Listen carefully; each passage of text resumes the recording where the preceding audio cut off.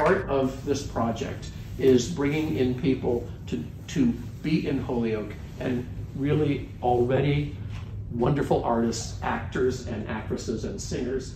3 of them are sitting here in front of you. My name is Angelica Page, and I'm really thrilled to be here. I did a production of this Emily Dickinson piece called Because I Could Not Stop in New York City, and it's really thrilling to let go of something, forget about it, and have it come back around to you again.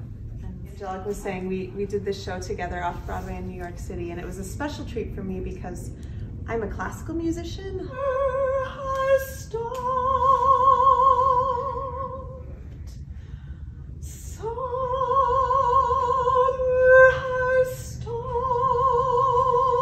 I got back into this business, and it's been so much fun. It's so rewarding, but like Kristina said, you learn a lot about yourself, because you have to endure a lot if you want to be an actor, and a lot of rejection.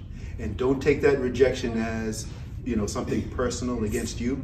It's just that they may be looking for a different type. So you keep perfecting your skill.